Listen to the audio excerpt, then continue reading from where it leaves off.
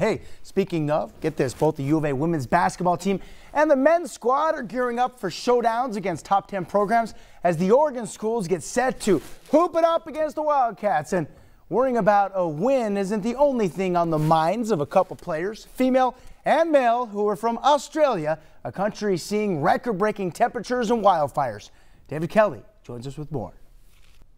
Fueled by drought and what is being called the hottest and driest year on record, the continent of Australia has been on fire since September. It's a situation that is hitting home for two Arizona basketball players, Josh Green, who hails from Sydney, Australia, and Tara Manumaleuga from the interior northern Aussie state of Queensland. Well, my family are fortunate enough to be in an area right now where the fires haven't affected yet. But I mean, it's the beginning of summer and there's still 3 more months left.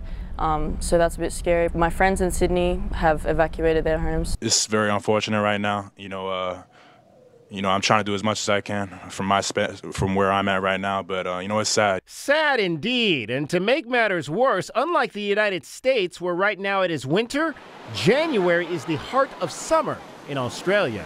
In Australia, there's still about 3 more months of summer, so who knows what it can do. All of it's totally devastating to hear, how much land we've lost, how many animals have been killed. Like, there's been 500 million animals killed and a lot of land's gone, so I mean, it's devastating to hear. The fire is about 20 minutes from where I live, so I know a lot of my friends and my family, they have like their hoses ready and sandbags ready. And Josh Green adds his friends and family are also ready to evacuate if necessary, but hopefully it will not come to that. I'm David Kelly, News 4, Tucson.